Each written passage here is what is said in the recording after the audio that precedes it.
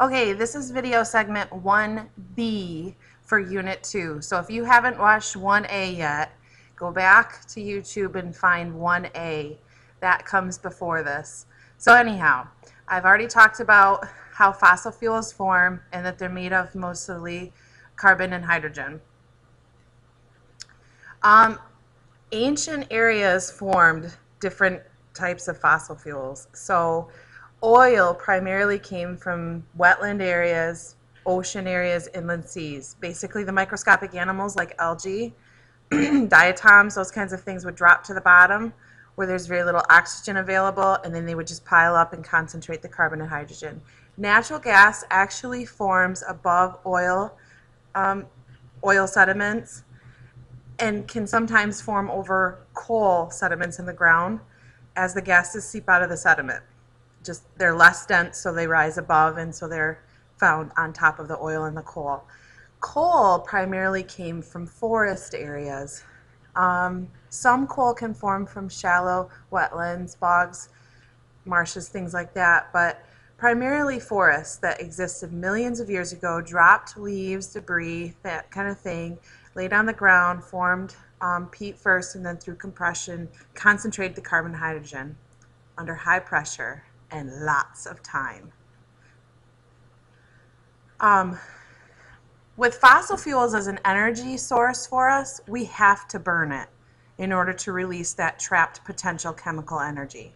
So you guys learned the combustion reaction in chemistry.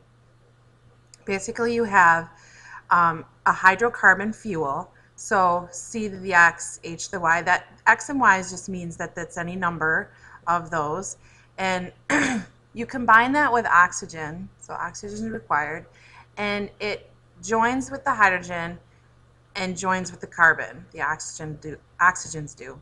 Energy is released as a result.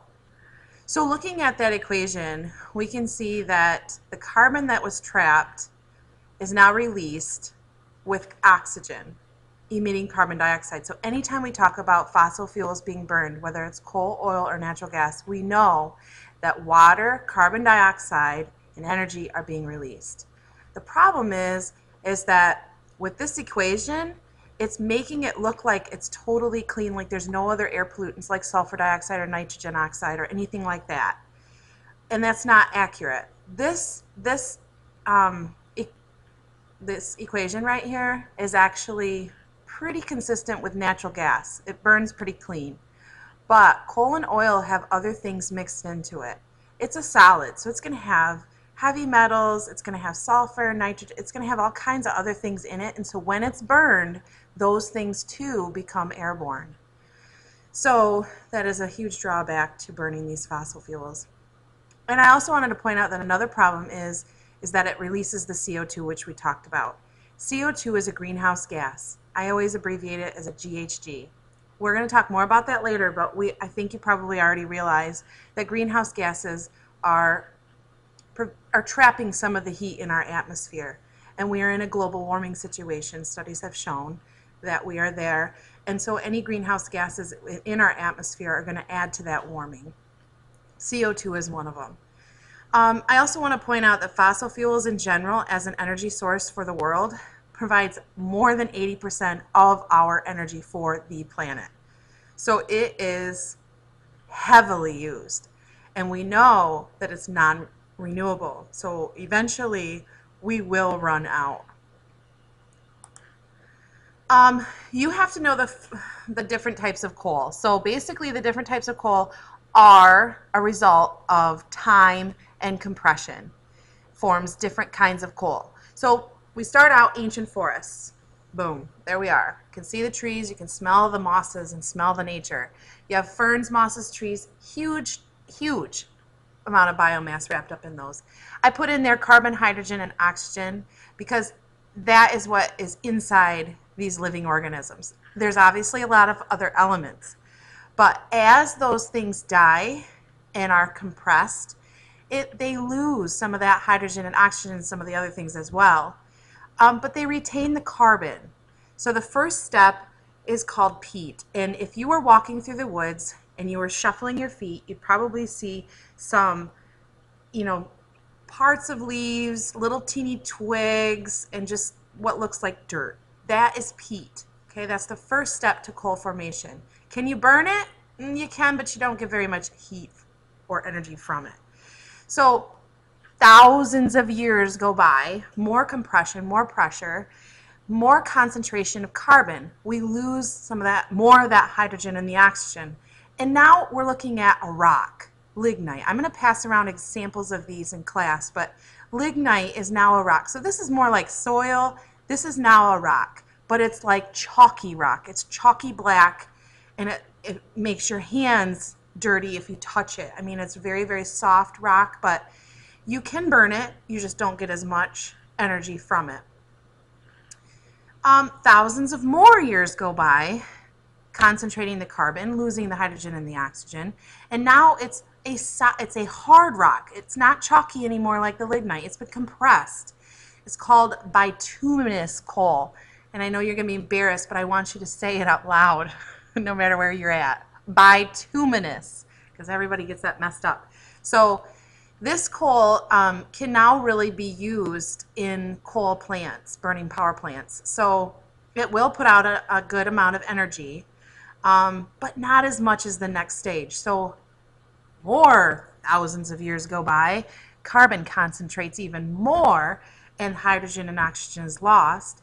So we have anthracite, and I want you to say that out loud too. Anthracite, which now we're looking at mostly carbon. It's not pure carbon, because we know pure carbon is diamonds. So I can only imagine what mines you're going to find diamonds, right? Anthracite mines. But anthracite is mostly carbon. The more concentrated the carbon, the more energy that we get when we burn it. So we are fortunate that we have very large U.S. deposits of this and bituminous, both of them. And so we're pretty, one positive to coal burning power plants is that we have a lot of it, and it's on our own turf. We're not relying on other countries to provide us imports of this material. We have it, we're good, we're set. And it provides a lot of energy when it is burned. So this is bituminous. The lignite, I didn't put a picture on here, but it's much more rough looking, powdery looking on the outside, but this is bituminous. You can see it's a little rough. It's not going to leave your hands dirty. And then this is anthracite. So you can imagine the difference in compression and just the pressure that this is under and the heat to make this shiny. I mean, that's pretty profound amount of pressure and time, thousands of years difference between these two, and very different in energy output. This one is so much more energy output than this one. This image is showing you the stages. So we have peat right here. We can see twig material, and you can see, leaf material and things like that, like soil. It gets compressed, which is why it's kind of shorter here, and forms lignite. This is an additional step. It's called subbituminous, which you don't need to know about, but it's just additional compression, okay, and it forms these layers. And then this is the official bituminous. So continuing compression, you can see it's a much smaller amount. So this amount smushed into this, area is going to, so it's much more dense. And then anthracite is even more, okay, more time and pressure.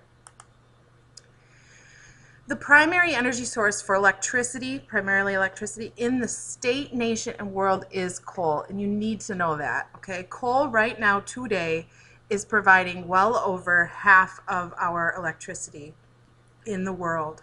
It's hugely widespread, it's hugely used. If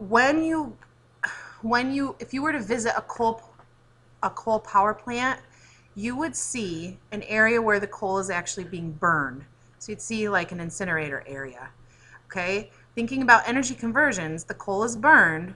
There's water above in pipes or in a container above where the coal is being burned. That water absorbs that heat energy and turns to steam. This is kinetic energy now. The steam, which is kinetic energy, turns a turbine which is placed above the water. So the turbine then turns, which is more kinetic energy. It's connected to a generator, and the generator has magnets and copper wire. And when the magnet moves in the presence of copper wire, it generates a current. So now we have electricity. That's how a power plant works. So you're going to see steam, and you will also see the emissions from the coal, the gases from the coal being burned also coming out of a coal power plant. It does require cooling water to take that steam and condense it back into liquid water, and then it's repumped back into the system.